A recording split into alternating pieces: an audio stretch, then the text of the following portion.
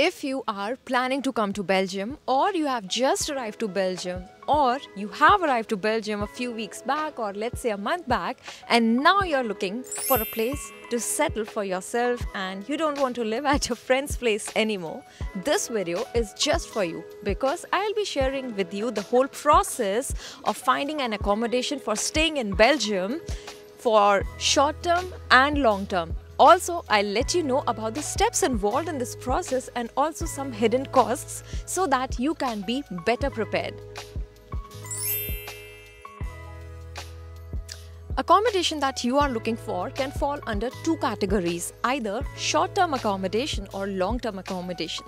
Short-term accommodation is when you're looking for a place to live for, let's say, a month, 3 months, 6 months, or maximum, some months just within 1 year.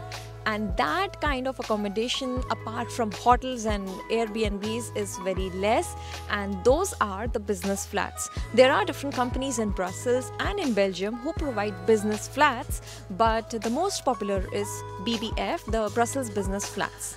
I also stayed there, but my 2 cents would be just that you have to be extra careful when you choose BBF or business flats, because whenever a new person comes to Belgium, they don't have a bank account yet that they have created. So creation of an escrow account where the security deposit is blocked between the owner and the tenant, that's not possible. So they take your security deposit in cash. That means when you leave your apartment, let's say after 3 months, chances are high that you will not be able to negotiate a lot when your charges are deducted. So you have to be extra careful when you stay in the business flats. No damages, not even slight of it, because these people have a tendency of deducting huge security deposit.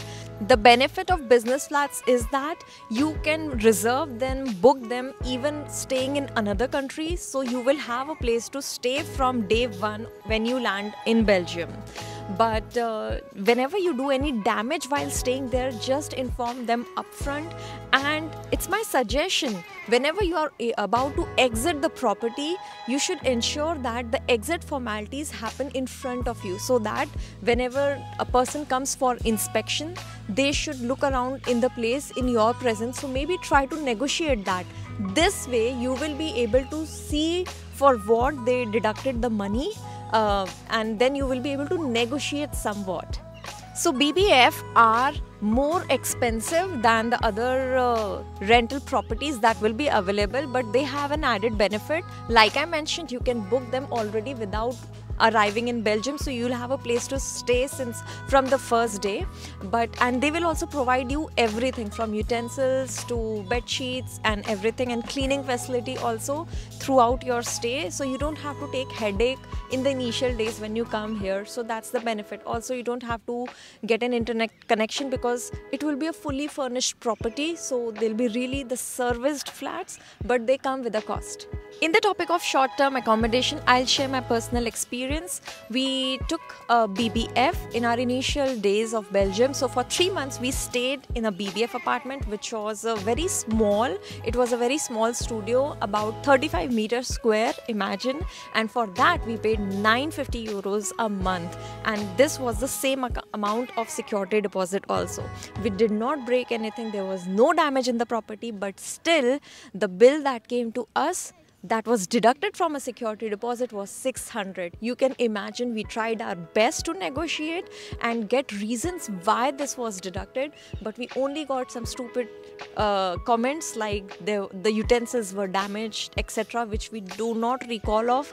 And then just to cross-check these guys, we asked them that we are paying for the utensils because they were damaged, can you give us? So they said that we threw them away. So I was 100% sure that this is really a scam-ish thing, but then honestly we don't have many options in the initial days. So I guess until we have a solution, we have to choose BBFs. The next category of accommodation is long-term accommodations. So if you're staying for more than 1 year, then you will have to choose long-term accommodation. Generally in Belgium, you find very less flats and apartments that are rented for 1 year, but honestly, you don't realize how time flies, so you might end up staying for 3 years or more. And usually the contracts are for 3 months, 6 years or 9 years, and then they are renewed.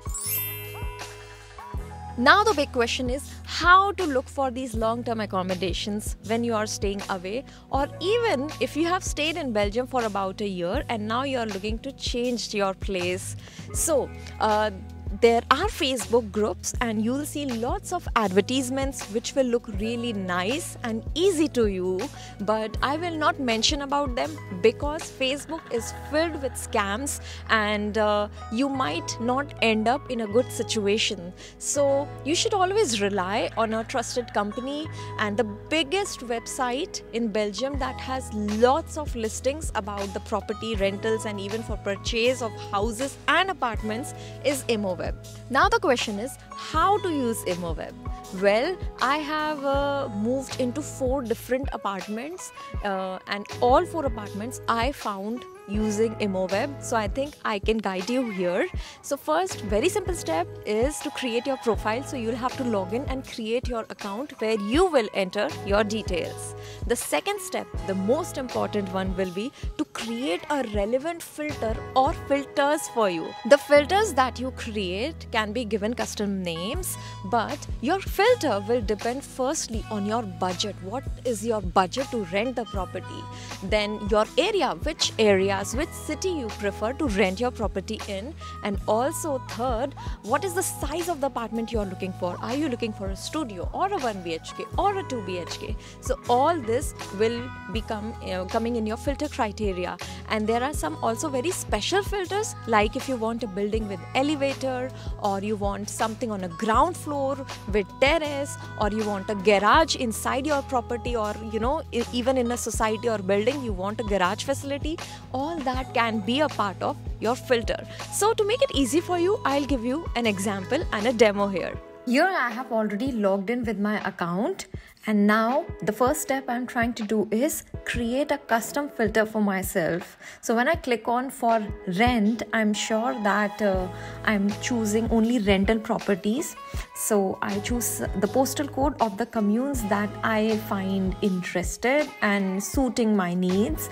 So just for sample, I will be choosing 4 different communes in Brussels. And then I want an apartment, let's say, and then I will choose for a studio and put my budget here, and I don't need anything immediately available, so I'll skip that, and rest of the details I'll fill according to my need. Let's say when you come, you will need a fully furnished kitchen, which is very practical, and you don't have any specific requirements for exterior, so you can go on with this. And these days it's very useful to choose the energy ratings of the apartments because of the high energy prices. So you can choose up till E, let's say in this example. So you see you already have 17 properties that match your criteria. So quickly search, click on the save search button and give it a custom name so you are able to remember it next time when you come to immoweb. And here you see you have so many options. A sample example would be there'll be pictures, and then it will give you all the details, some practical details about the property. So you can see that this particular property is immediately available. So if you're looking for something like that, this is a win-win situation, and you can also check all other details which will help you. So now let's say you have selected your property and you find something interesting and suiting to your needs. So you will be contacting the owner, and there will be 2 options generally. So it's either contact the owner directly via phone, so the phone number will be displayed, or the agency, you can contact them depending whosoever is taking charge of the renting of the property. There's also an option to contact the owner via email. So to make it easy for you, immoweb has a standard a sentence that starts so that you can send the email directly without even typing any content. But here's a little trick. I propose that you create already a content, let's say 10-line content, where you introduce yourself and tell that where you are working, what do you do for a living, and how many people are you in a family, do you have pets or not, you have kids or not, some information like this, and also something which you think could make your case attractive to owners. Let's say you can just mention to them that you have very good records previously with other owners, or you are willing to pay rent on time, etc, etc, you're a calm person, you don't party. So I leave that to you, but that content, if you keep it handy, let's say in your notes, you can just copy paste every time, hi sir, ma'am, copy paste, and then yours sincerely, you can write down your name and contact number also, that you are available to have a call at any time or between this slot on these days. So I think it will help you a lot. Why?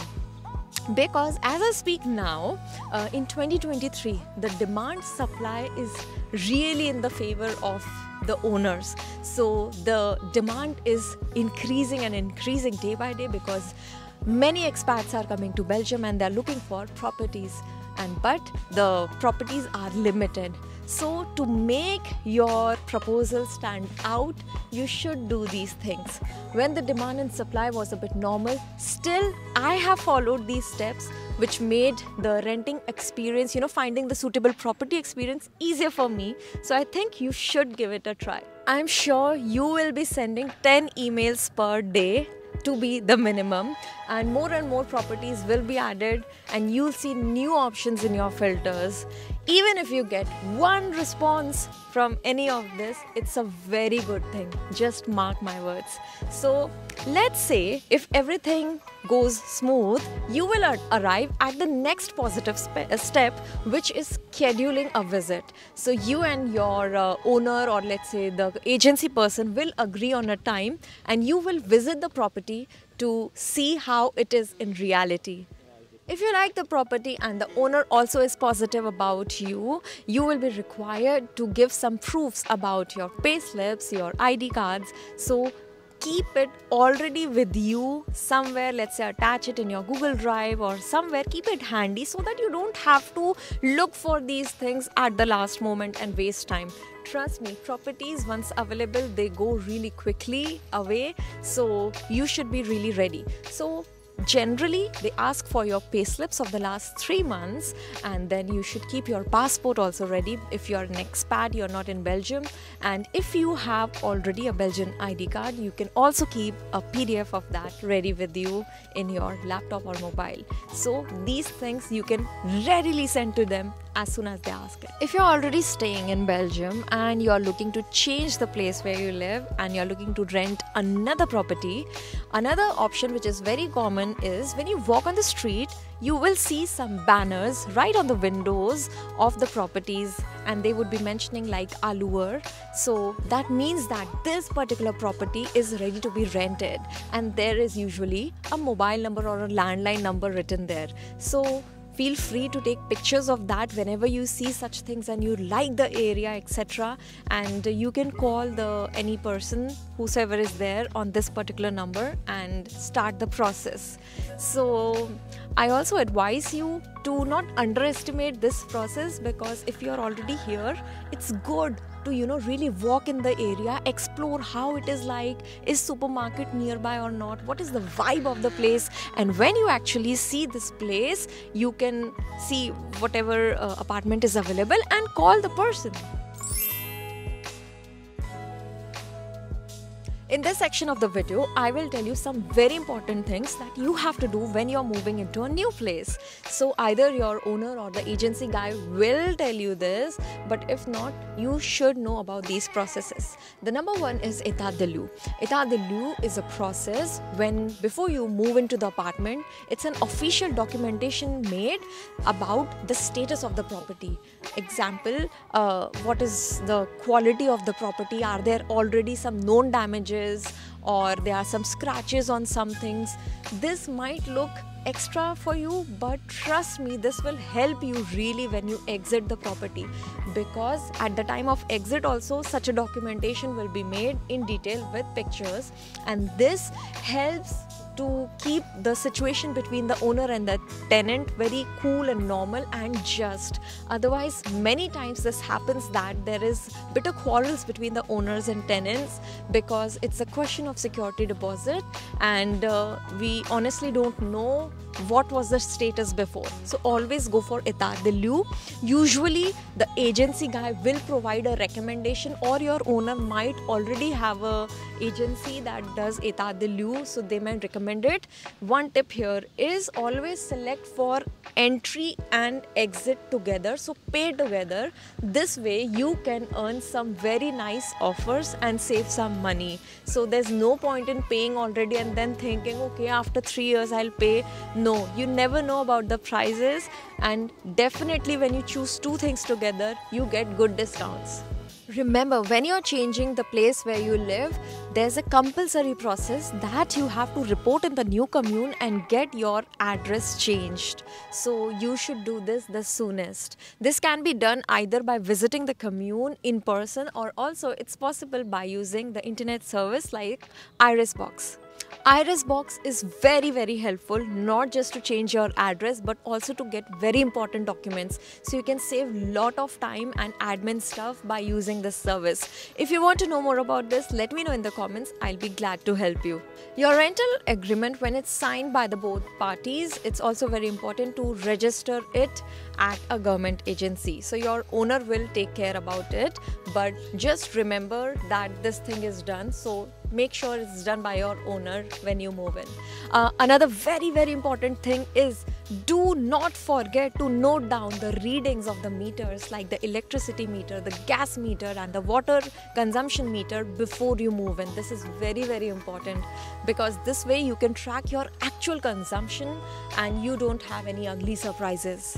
Just like electricity, gas and water, another necessity is internet. So do not wait for the internet connection after you move in, but as soon as you sign the contract or you have finalized your place of stay, you can already book an appointment with your internet provider so that they can come and transfer your connection or start a new connection for you, because appointments there take a lot of time, and it's not that you call today, tomorrow or even in 1 week there'll be someone to do the work of your internet connection. So minimum take 1 month of time so to inform your internet provider and take an appointment, and even if there are still 3 months, it's a good idea to already take an appointment. If you're moving into an apartment building which is a part of a big society, it's very common that there will be a system of plaques, or let's say the nameplates, which will be printed when you move in. Your owner will arrange for all those things, but the cost has to be borne by the tenant. So this will not be visible to you immediately, but after 1 year you have moved in and all the charges of the year are calculated, such costs will be added. So make sure this is already clear to you. What if you have any other costs like that, which is under the name of move-in cost, okay? And if your building has an elevator, then naturally your maintenance charges will be 100 euros more per month. In summary, if you're coming for a short term, there's no point in buying lots of things and furnishing your house. So you can go with BBF with all the points that I mentioned previously.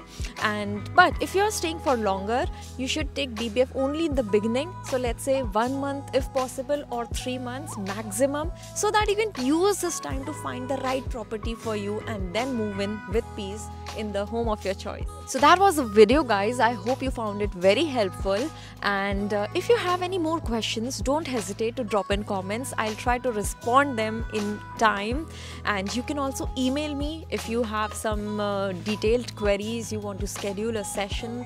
My email is mentioned in the description of the channel. I'll see you very soon in the next video, and you do not forget to subscribe to my channel if you haven't done it yet. Share the video, like the video, and drop some comments if you like this video very much. I'll see you very soon in the next video, and bye bye. I'm running away.